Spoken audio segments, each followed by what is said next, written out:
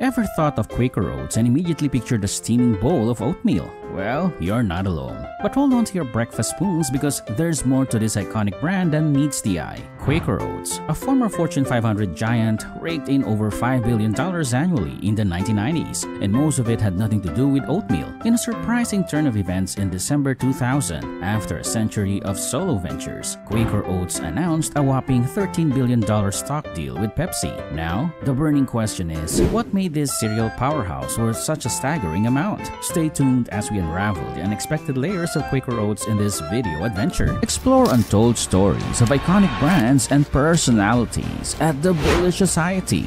Uncover forgotten archives, secrets, and narratives that shaped our world.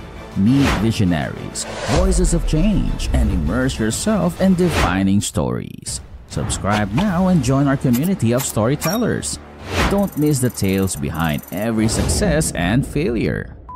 Let's begin with the most apparent, consumer foods. Quaker Oats has long been a stalwart provider of major brands found in your local supermarket. The roots of this culinary giant trace back to the 1800s when oats gained popularity in America, initially reserved for horses. The affordability of oats prompted individuals to venture into oat milling companies. In 1877, one such company formally registered Quaker Oats as the inaugural trademark for a breakfast cereal, establishing the brand's identity. While the Quakers, known for their commitment to peace, have no direct ties to the company, the choice of the Quaker name and mascot embodies qualities of honesty, integrity, purity, and strength. Early advertisements featured the Quaker Oats guy proudly holding a scroll inscribed with the word pure. 13 years later, the company merged with 6 other oat millers, forming the American Cereal Company, eventually rebranded as the Quaker Oats Company in 1901. By 1950, the iconic cylindrical container became synonymous with their oatmeal products, marking a significant milestone.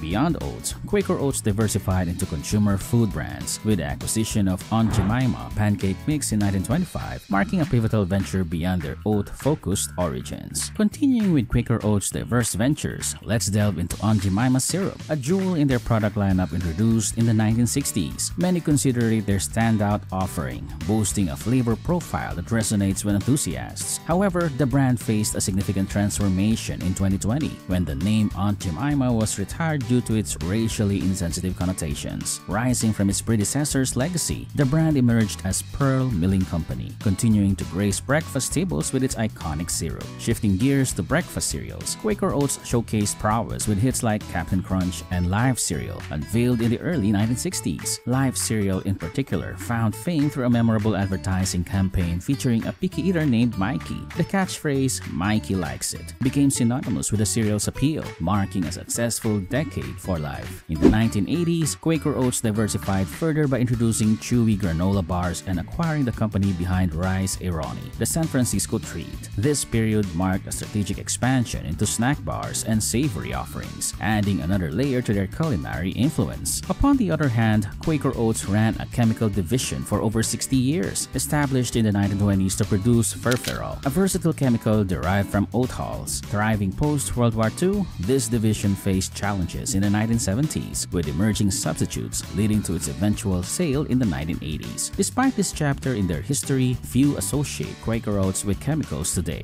Pet food emerges as another surprising but common foray for food companies, and Quaker Oats embrace it wholeheartedly. Their initial foray during World War II with Ken L. Ration marked the beginning of a significant presence in the pet food market. By 1997, Quaker Oats commanded over $1 billion in annual pet food sales, holding a substantial 17% share of the U.S. dry dog food market. The strategic sale of their European and U.S. pet food operations, coupled with a deal with Heinz, further solidified their position in this evolving market. Heinz, already wielding the 9 Lives cat food brand, emerged as a key player in this strategic maneuver, reinforcing their footprint in the pet food industry.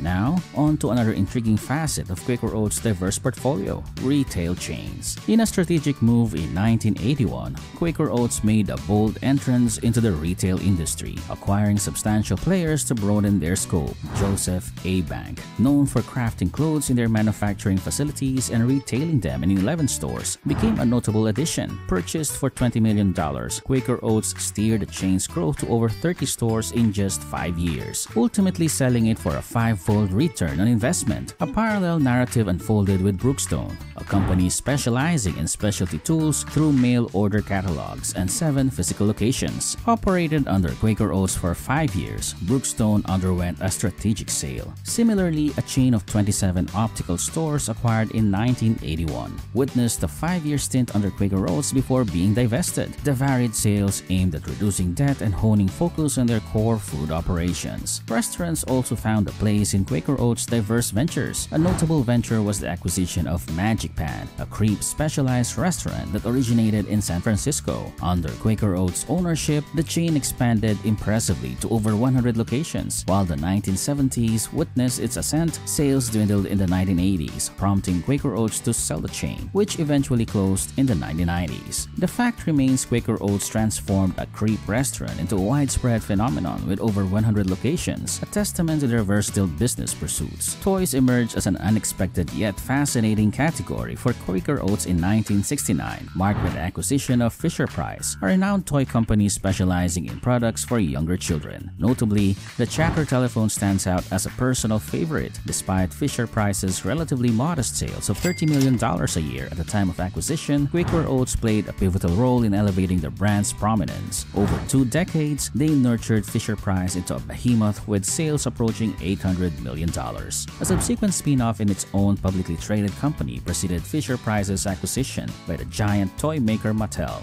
where they have thrived ever since, marking another chapter in Quaker Oats' unexpected foray into the world of toys. In the dynamic landscape of Quaker Oats acquisitions, a smaller but notable endeavor unfolded in the 1970s. In the midst of an aggressive acquisition strategy, they acquired Louis Marx's Toys for $54 million. Despite the anticipation of synergies with Fisher-Price, this venture proved challenging, leading to the eventual sale of the company after a brief 4-year period attributed to lower than expected sales. Now, shifting focus to the final chapter in Quaker Oats' diverse portfolio, beverages. By the 1990s, beverages emerged as their most substantial category, surpassing oatmeal in all previously discussed ventures. This category, marked by its peculiarity, primarily centers around 2 distinct brands, one of them being the pinnacle of success and the other arguably the least successful. In 1983, Quaker Oats strategically acquired Stokely Van Camp, owners of Gatorade, transforming it into a global sports drink giant. Gatorade's success, accounting for 40% of Quaker Oats' total sales by 2000, showcases the company's impactful role in the beverage industry. On the flip side, Quaker Oats' 1994 venture into Snapple, with a $1.7 billion acquisition, became one of their least successful endeavors. Shifts from convenience stores to less favorably grocery shelves and intensified competition led to a $1.4 billion loss in just 3 years. Amidst this transformation, Snapple's market share plummeted from an impressive 40% to a mere 15% within a few short years. Even marketing struggled. The iconic Snapple lady was sidelined for less memorable campaigns. In a stark turn of events, Quaker Oats sold Snapple in 1997 for $300 million, marking a staggering $1.4 billion loss over a brief 3-year period. Clearly, the Snapple episode stood in stark contrast to the resounding success Quaker Oats experienced with Gatorade. In conclusion, Quaker Oats, often perceived as synonymous with oats alone, unveils a century-long story of diverse ventures, from retail chains to toy companies. Their multifaceted journey extends far beyond the realm of oats. The company's $13 billion valuation to PepsiCo, predominantly fueled by Gatorade, underscores their strategic prowess as the non-carbonated beverage category surged. Quaker Oats played a pivotal role, propelling Pepsi to a commanding 33% market share. Thanks for joining us on this captivating journey through the stories that shape our world. Your support keeps the Bullish Society thriving. Subscribe and ring the notification bell to never miss a captivating story. More incredible stories and interviews are coming your way. Stay tuned for what's next on the Bullish Society.